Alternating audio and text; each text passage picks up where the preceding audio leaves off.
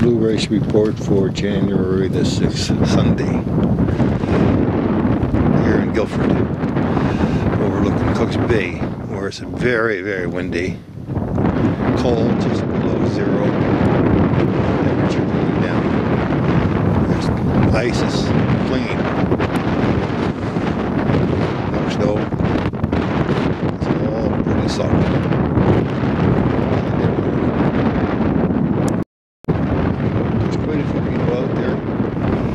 Looking way up north past 89, there's a couple people just beginning to walk out there now.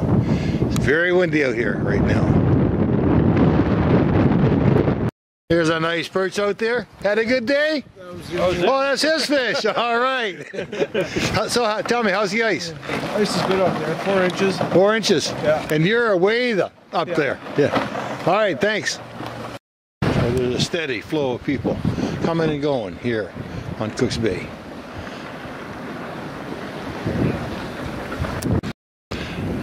Bring your cleats. It's slippery out there. And make sure you check every step because the ice is not consistent. 4 o'clock Sunday afternoon up in front of Montero Marina overlooking Cooks Bay. Don't see a soul on the ice. So up to the second line of Venice-Ville, we see Donnie of Hot Boxes put a few huts just a little bit further offshore here at the end of the second line. Sunday afternoon. Sure, we can do some talking. So I'm down here at Guilford Beach and I ran into Donnie and Gail from Hot Box. How you guys doing?